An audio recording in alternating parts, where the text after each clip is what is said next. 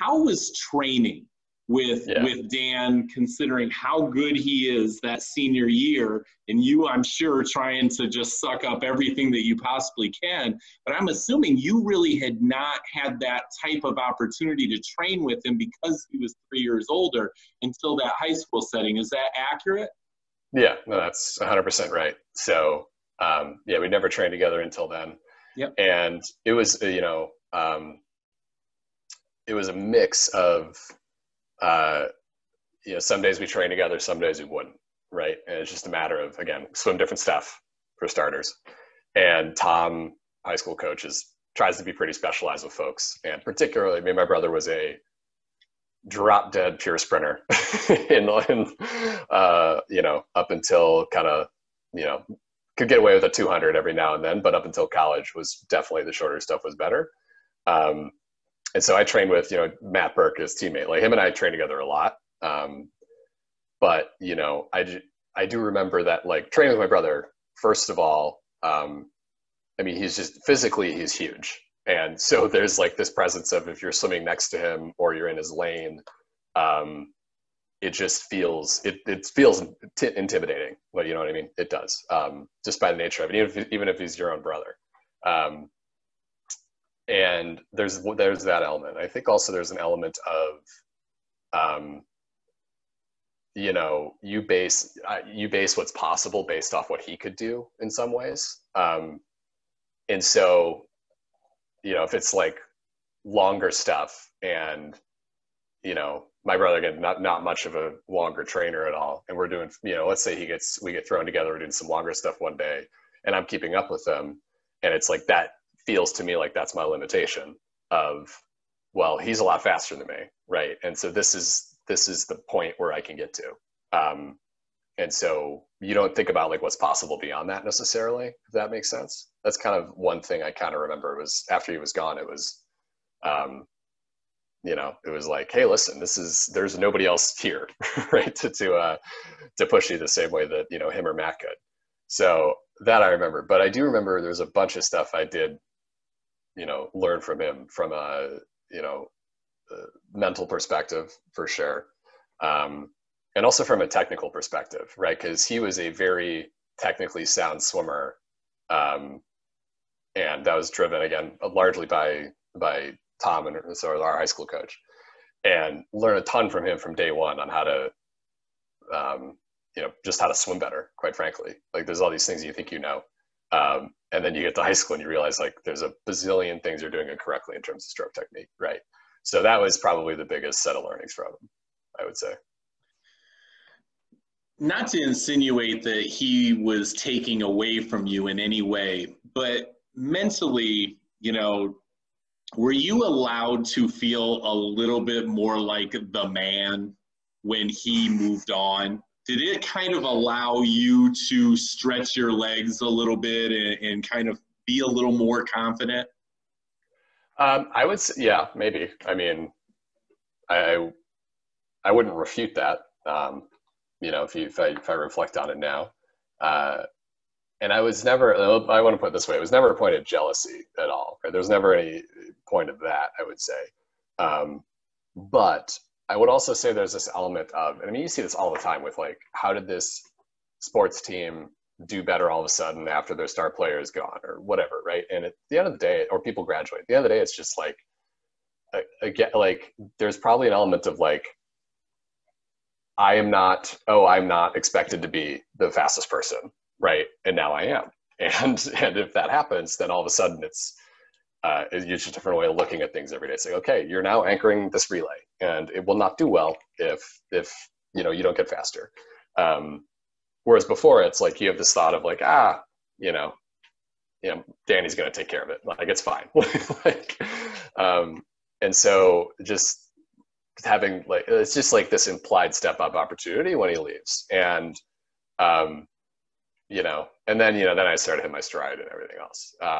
I think it was, in some ways you also do get more, I think you get more attention from coaches as well, right? Because, again, it wasn't just my brother, it was Matt graduating. And then on our club team, we had a bunch of people in my brother's class. And so when those guys all leave, you just naturally, there's more eyes on you, right?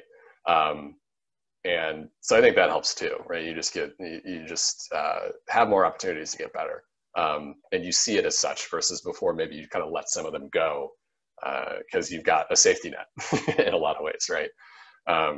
Which sounds weird because I know swimming's pretty individual, but I think there's definitely an element of that when you don't see that there's this particular opportunity and like I could be the best person at this, or I could be the one anchoring the relay or whatever.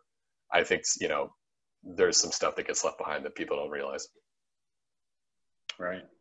Well, I think you've been great in this interview so far, but we're done with the dance section. So I'm interested to see if you just explode here in the second part of our interview here now that you can really stretch your legs. All right. I love that. Tell me more about this. Tell me more about your high school coach. I know you're interested you wanted to talk more about him. Why do you have such an impact on your life?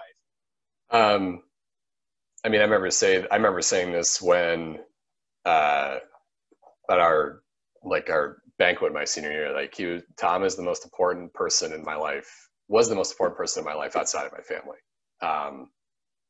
And, he's been coaching Seaholm now. I think he's in his 22nd year. I think he started in 1999, and Tom was doing a lot of stuff that was seen as wacky, bizarre, crazy, different, whatever word you want to throw at it. Well before a lot of the stuff that we know that is proper swim training now. So when my brother, my brother started in 2002 in high school or something like that. And I started in 2005. But we were doing, Tom just had really unconventional ways of training. And, it was technique based, 1000%, right? That was rule number one, was we got to fix technique before we fix everything else. It was an incredible amount of race pace training. My buddies over at Groves or at Brother Rice were doing double the volume that we were doing my first year and second year there. And especially with my brother, it was just literally just widths of a 6-lane pool. That was one of the things we did a lot of, was just how can you get, 3 to 4 stroke, full speed push off 3 to 4 strokes as fast as you can, into a turn and back, and maximize in and out of the wall, maximize your first strokes out, push back your anaerobic threshold, that type of thinking. Right. And then eventually it's one of the sets we did a lot was 50/50s on 50 seconds and, best average for the most part. Right. So, okay, this is going to hurt for an entire hour basically. Right. So, but you got to hold, by the time I'm a senior, you got to hold, 25-0 for 50 of these. Right. And so that type of stuff is just kind of, unconventional stuff was what Tom was kind of known for. And it was really, there were a lot of kids that thought obviously it was super weird, right? We were doing meditation stuff. We were doing, massage stuff that other people weren't doing. It's just super different. Right. And so that was kind of one aspect of it that, and it really turned me into I got to college and I never amounted to what I should have been in college. And there's a number of reasons for that. But one of the reasons is I was just trained incorrectly. Right. And when I was Tom figured out the apex way for me to get better. And for the most part, and, allowed to hit my apex, you know what I mean? And it's the way a lot of people are training now. He was referencing that Michael Andrew does USRPT, that stuff. He was referencing Dr. Russell when I was a freshman in high school. He had a bunch of his material. Who's a doctor that Michael Andrew bases all his training on. So we were doing that in 2005, right? And so Tom's had a ton of success with coaching sprinters since then. And I think we've won the 200 free relay, as Seaholm has at least, the last 20 years, probably 10, 11 times, something like that. It's pretty ridiculous, right? And, it's that type of thing that kind of, it's those types of things that make that happen. And then on you know, just kind of personally, mentally, like Tom, you know, has a core set of values. We have a core set of values as a high school team, right? And Tom makes you uphold those values, right? And that's everything from, you know, what your priorities are, both in and out of the pool. And then, you know, just turning boys into men was always the quote that he used. Like, you come in as boys, you leave as men, right? And, you know, high school is a weird time for everybody, but, you know, especially boys. And so there's a lot of stuff that, you know, he has helped a lot of kids through, without any judgment.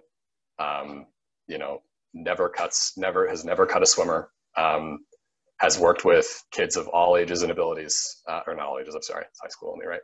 But all abilities, right? People who haven't ever swam before, and turning them into, you know, 55, 54 second 100 freestylers, right? All the way to people like me.